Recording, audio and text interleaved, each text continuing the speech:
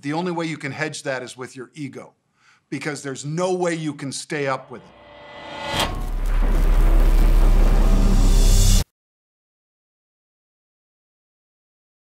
First of all, the XIV failed because it was built to fail. Honest to God, Tony, that was the dumbest product. Yeah. And to be blunt. Yeah, I agree. You know, I'm glad Credit it's gone. Suisse and the rest of the guys that put that thing together. So I mentioned this to a friend, Nancy Davis, over at Quadratic. And I said, Nancy, when we saw this thing, I said then, and I continued to say through the meltdown of it, when it went from 99 or wherever it was to basically 6 in one day, you know, when it lost, 90 some odd % of its value. I said, the only way you can hedge that is with your ego, because there's no way you can stay up with it. No way possible you could stay up with it. I'm not against leveraged ETFs. I know this was an ETN, an exchange traded note, but I'm not against leverage with ETFs or ETNs. But something like this, that's a derivative of a derivative of a derivative. What could go wrong? Yeah, exactly. What could go wrong? I mean, crazy, stupid stuff. So will there be more like that? There'll be more moves like February of 2018, I think. We saw one in December. It was about as ugly as I can remember, going back to the 2008, 2009 debacle. Totally. But we'll see more. Quite frankly, we'll see more, because what Pete mentioned about combination of artificial intelligence or AI and high-frequency trading. And it's, again, I'm not demonizing them, but I would say that at a very minimum, the SEC and FINRA should be fighting for putting the uptick rule back in. Right. Because the uptick rule worked for, 80 years from the time they put it in. Yeah. And then when they repealed it, they said, well, more or less with 40 disparate different markets, how do you know what the last uptick was? The same computers that make high-frequency trading possible make it possible to know you can't sell on that because it's a lower tick than the last traded price. So you can't sell there if you don't own it. Yeah. If you own it, you can get out anytime you want. If you don't own it, you can't just pound it into the ground. But like I say, when you've got artificial intelligence and algorithms that are built to, okay, every time I get hit on the bid, lower my bid and lower the quantity on my bid. So what am I doing? I'm withdrawing liquidity on the side that needs it. Instead of adding, I'm pulling back. When you were a market maker, you got special margins and all the rest for being there and guaranteeing that you would make a market as the market was falling apart. Might not be a great market, but you're guaranteeing to be there. Otherwise, they'll take that market maker designation away. We don't have that anymore. And they could go a long way towards dealing with it, putting the uptick rule back in. And I think that's the biggest problem, is the fact that we have allowed this to occur where, I catch a lot of flack, so does John, because we bring this up a lot. The uptick rule being one, and the algorithms are not market makers. Right. When you make a market, if you have a bid, that means you absolutely have an offer available, and vice versa. Yeah. And the fact that these computers are not, the AI is not allowed, they're not in those same restrictions. They are just going one direction off of one word from Jay Powell or President Trump or whomever. Yeah. It's one word, and that's all they need, and and then that's when you get these just crazy moves. And you brought up, well, what do we think going forward? I would think that there's enough going on in the world, and we've got a pretty interesting guy sitting in the White House who, in terms of how he communicates, and because of that, I think that no matter who it is going forward, because of the social world that we live in and everything else, I think we are in a more volatile space. Yeah. Now, I say that on a day where we're seeing volatility actually has come down to a reasonable level these days, but I've always lived by the thing. John has too, the old adage that, you buy when you can, not when you have to. So there are times to protect yourself, and then there are times where you can let some of that go. And I just think the range is different than it was. Like you mentioned, there was an 8 to 10, maybe even call it a 8 to 12 range for quite some time. Yeah.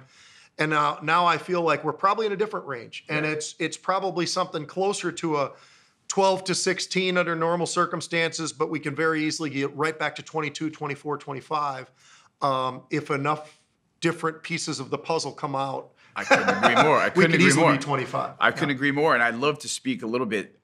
You said I don't want to demonize the high frequency traders. I want to demonize them a little bit. Okay. I want to Go for demonize it. them a little bit because, like you guys, I came from a market where they did not exist, and trades were consummated by looking each other in the eye and counting the badge number and looking at the time on the clock. Yep. And then those were all cleared. Now we've created quite a bit of a free-for-all situation.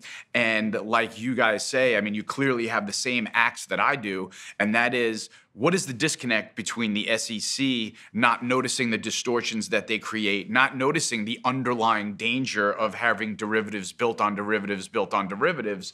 And you guys and I both know that we're probably in for a day of reckoning at some point, you know what I mean, with those products being stacked on top of each other. What is the disconnect with the SEC? Do you think that they're just happy to see the volume trading? Do you think that they're looking the other way on a set of high-frequency funds that they don't want to investigate? Or what do you think the disconnect is? Can you speak to that at all? I think it's that they don't fully understand it.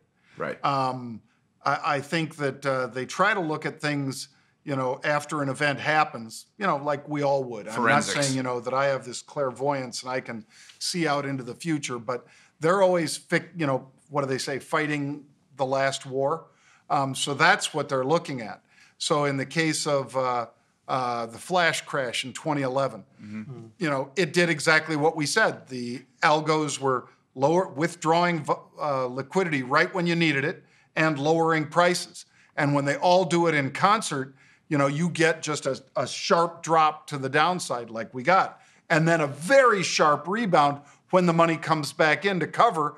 And then some of the guys that are late to cover are now short covering and chasing that thing up. Right. So you get that incredible V-shaped bottom that you had in 2011. That we just saw now. And so they're going to fight that war. They're going to say, okay, well, here's what we're going to do. We're going to put a circuit breaker in. That'll do it. We're going to put a circuit breaker in that'll stop if the following terms are met. Then we're going to stop. And if it happens within the last half hour of the day, then all bets are off. Right. We'll just let it, Let it happen, yeah. Yeah. So, without having that clairvoyance that I mentioned, since they lift most of those stops into the last few minutes of trading, I'd say that's when one of the big next things is going to happen. Yeah. So when you replay this, whenever that happens, you'll say, boy, I think John was really right about that. Yeah. Look at this thing. It fell 2,000 points, from 250 to 3 o'clock because there were no circuit breakers to stop it. Exactly. Well, we're going to have some sort of crisis because we've got, the growth of passive management has become astronomical. Mm-hmm. A lot of the biggest funds clearly are owners of the 5 biggest stocks in the market, the FANG stocks, et cetera. And, my biggest fear is that if they all turn south in one day, in major quantities or in 1 week, et cetera, and having major magnitude moves lower, then there are going to be a lot of sellers, and lower prices are probably going to bring out more sellers. So that's my concern with the markets. Do you guys agree with that? That's, the passive investing could be something that the passive leads investing, us. yes. My only pushback at all is I realize the FANG names really are a lot to do with the market, but I think sometimes we have focused so much on those names, and I realize market cap and everything else. I get it. I mean, they're huge movers of the S&P 500 and blah blah blah. But I still look at a lot of the other side of, well, there are Microsofts out there, there are Oracles out there, there's Intels out there, and there's all kinds of different industrial stuff. I mean, so I oftentimes have pushed back at the idea that it's just FANG. I get it. I totally get it, but I think underneath that level of FANG, there are some great support areas. Yeah. And I think there are many companies that are just still overlooked, that they do have their moments where they're going to have a 6-month run that everybody's like, oh my goodness, have you seen this? And, right now we're sitting in the middle of one of those where everybody is still focused, I think, on the FANGs. But if you look at old tech right now, I just came up with, I think, 15 different tech names that are up over 20+% this year alone. Yeah. So, and none of those are FANG. Right. So I think that part of it is what's interesting is, that FANG gets a lot of the publicity, and they should, because of what has happened and how big of a portion they are. But there's other stuff out there. There's other drivers. So I think there's a little bit more of a broad movement out there than gets credit for. I mean, biotech's had a great run and nobody's even talking about it. Yeah, true. They have had a great couple of weeks. I mean, it's interesting how there's, and I think that's the market that we've been in for probably 2 years, this rotational market where who's leading? Who's going to bring us next? Yeah, I mean, that's a great pharma point. names, Merck's hitting new highs, Lilly's hitting new highs, and nobody talks, and nobody, you look at TV, you won't see it talked about. It's not talked about because everybody said, hey, did you see Facebook? Right. And the latest thing, the investigation or whatever it might be that day, Right. Apple, Tim Cook, whatever it is. Yeah. But there's a lot going on in other places.